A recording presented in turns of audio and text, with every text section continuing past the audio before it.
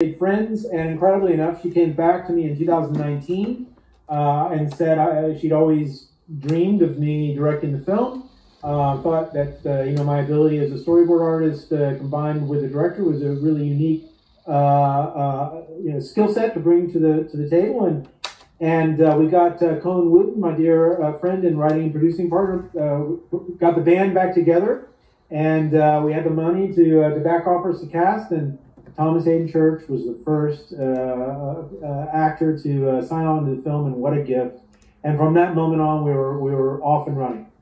So it's the story of the film is very much the story of independent filmmaking. Never give up, always believe in yourself, and just persevere, push through. So it's been a long process, but thank goodness in many ways, in every way, because in that gap, I had the opportunity to work on probably 60, 70 movies, and mainly I can't imagine anybody else, in these roles. And what a gift. And we joked on set that had we made the movie, 20 years ago, Rudy Pankow would have been 4 years old. So, it's we had the right cast and the right time to make this movie. And so I'm happy we had the gap. Well, was Thomas Hayden Church always associated with the Michael, film? You're on mute. Sorry. Was Thomas Hayden Church always associated with the film? No. He was top of our list, and it took a while, for him to respond. But once he did, he said he'd always been looking for a story about his beloved state of Texas, and this one checked every box. And he and I would speak on the phone every day leading up to production. Really formed a friendship and a bond, and mainly a trust. Because it had been 20 years since I had directed my last feature film. And so, that bond that we created just with phone calls paid dividends on the first day of shooting, because I think the entire crew and the entire cast saw that he trusted me implicitly. And so that they also, we can relax with this guy. We can open up to this director. We can really bring our A game because Thomas is doing this. That was the amazing gift that he gave me and the rest of the film, was his incredible commitment to this project. In pre-production, he worked with me and Cohen and Julie on the screenplay. He and his good friend David Denny, who's in the film as Virgil, were hammering the script every single day and coming up with great ideas. And I also work as a director with complete and open collaboration on set. You're bringing these amazing talents to your project, and you've got to trust them. And so, listen to their ideas. Give them the ability to take the script as a foundation and run with it. And let's see what we get. There are some days where we didn't change a line, and there are other days, particularly with the comedy, you just let these amazing actors go, and you get a gold mine you never could have conceived of when you were sitting there trying to write the script. So. He and the rest of the crew, the cast, were just an immense gift. Robert Altman said it best that 90% of directing is casting, and it couldn't have been more true. Yeah, you mentioned A game. I mean, he brought A-level actor prowess to this role. I can't imagine some other actors doing that role, but it's just like, exactly. It's like he was born to do it. I was just, he was magnetic throughout the whole film. Oh, that's wonderful. Yes, absolutely. He is as a human being. And this role meant so much to him. Again, like we spent time going out to oil rigs and researching every facet of it. He put his heart and soul into it. And then ultimately he just brings, he can't not just bring his magnetism to set, and his wit. And his humor and he had everybody cracking up between takes, and as soon as you yell action, he's in.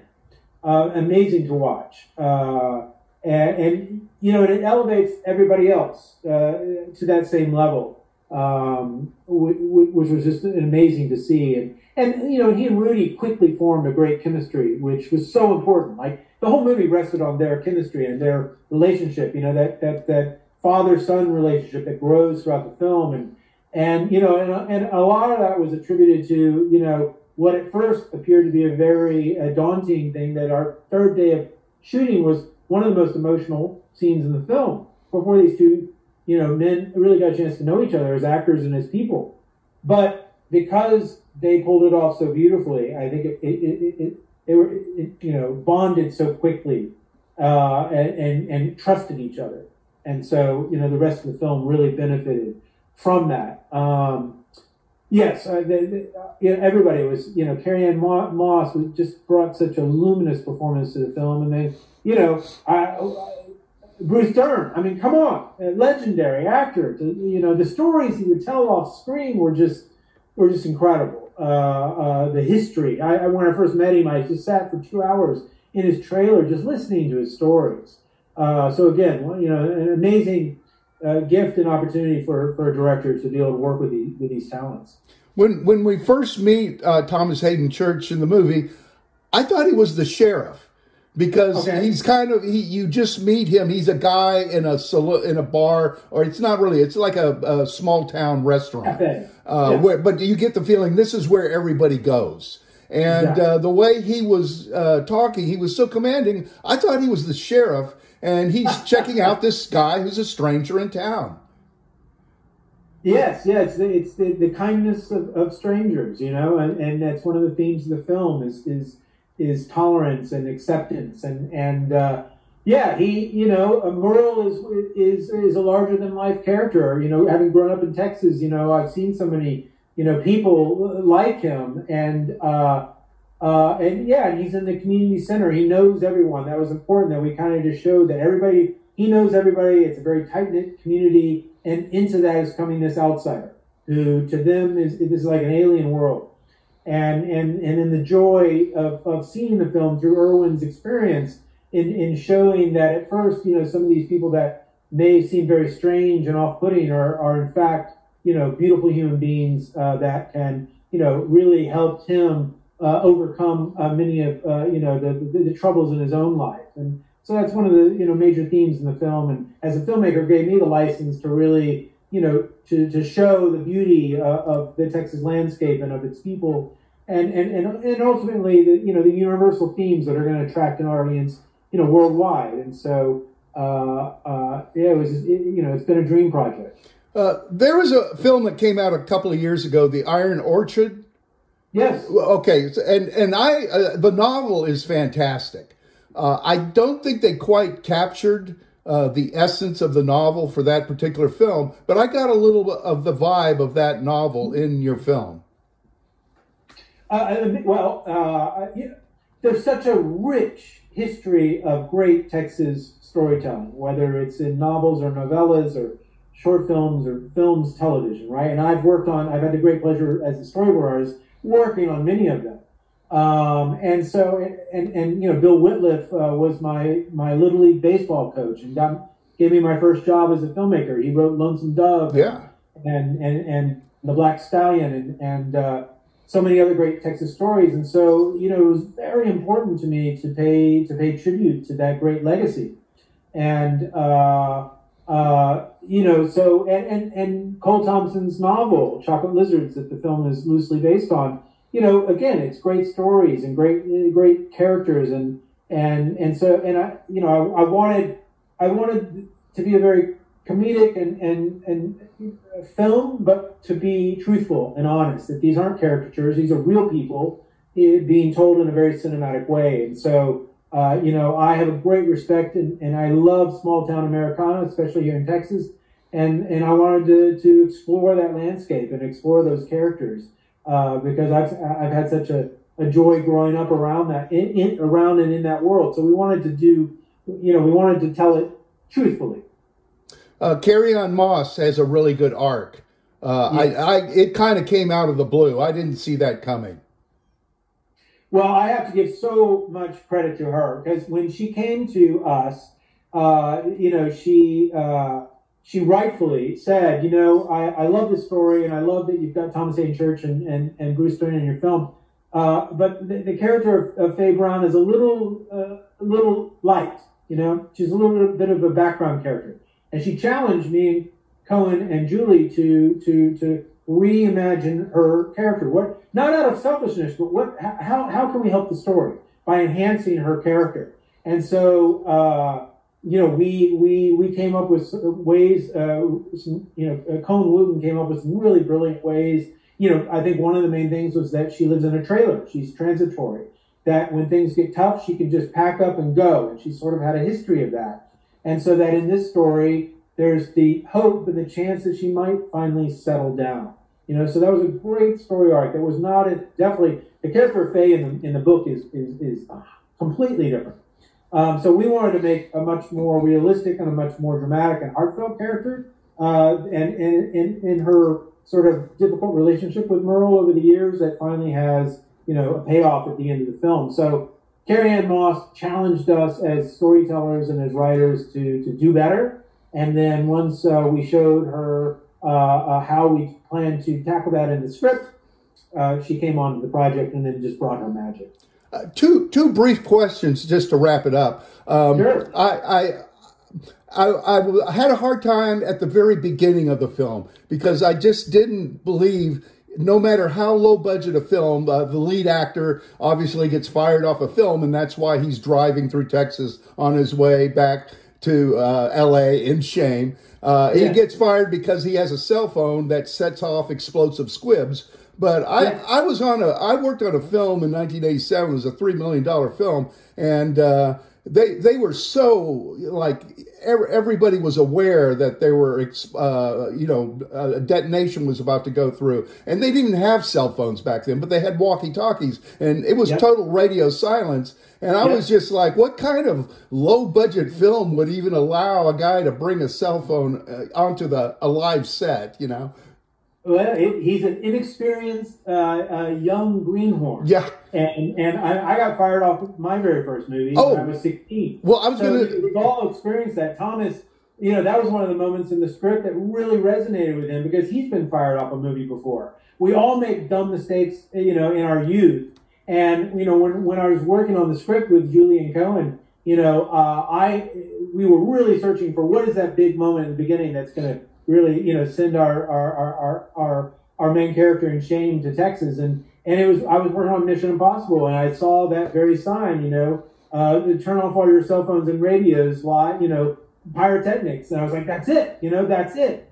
And I talked to the effects guys, on Mission and said, could this work? Would this really happen? And I'm like, oh, absolutely. And so I thought, that's the perfect setup, that he's so green and he gets distracted by the director coming over. He just tucks it into his pocket, and he's just so excited to be there to live his dream. He forgets about it.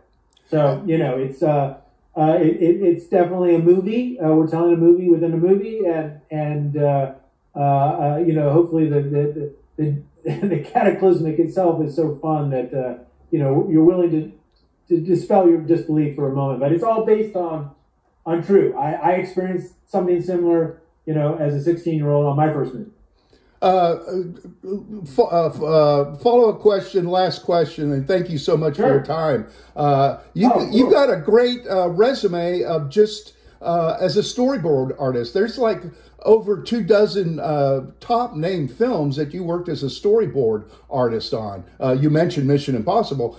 How did that come around? I mean, obviously you have an artistic background and can draw well, because they wouldn't hire you if you just were drawing stick figures, Well, thank you. When I was a kid, growing up, Star Wars lit the flame for me at 8 years old, and I was already an obsessive artist, and then it became all about movies all the time. When Raiders Lost Ark came out, I was 11, and I saw Joe Johnston's storyboards for the first time. I was like, that's it. I can do that. You mean these artists helped Steven Spielberg pre-visualize, his movies? That's my way in. And so back to Bill Whitliff, he was my Little League baseball coach in Austin, Texas. And I really sucked at baseball that year because I needed glasses and I couldn't see the ball. So we just sat on the bench and talked movies, and I would show him my artwork, and he gave me my very first job right out of college. And then that led to Dazed and Confused, and that's, literally from that, it's just been this cascade of incredible projects leading up to the Mission Impossibles and the Top Gun Mavericks. And the interesting thing about it, to be a storyboard artist, it's not just about drawing. That's one skill set, sure, but you have to also be, in my mind, you have to have the mind of a director, of an editor, of a cinematographer. You have to know blocking. You have to know so many facets. You have to be a writer. You have to have so many facets of all these departments to be able to really help design how a sequence is built. And aren't there like little indicators, like when the camera pushes in, or stuff like that you have to be able? That from Raiders of the Lost Ark. So like here's some of my storyboards from Accidental Texan. I draw very simple when I'm just doing my own. On Mission, they're very highly detailed. But yeah, I remember as a kid like thinking, what does this arrow mean? And then I would watch the movie on VHS and see, oh, it means the camera's moving. And then later I would read, oh, well, what is a dolly? This was way before the internet. So yeah, I taught myself how to do it. I got an English degree from the University of Texas. I taught myself how to be a storyboard artist and then learn through, doing it. And I've had the incredible fortune to work on, as you said, all these big movies and really just learn from all these directors, editors, cinematographers. I go into every department and not only work with them, but also learn from them and see how the best of the best work, and then try to emulate that in my own work ethic. And when I'm directing, bring that to the table. So it's been an incredible career and a great gift as a director to be able to utilize all that experience. Thank you so much. Accidental Texan is opening up on next week on March 7th, I believe. March 7th, March 8th. And 8th, it goes wide. Okay.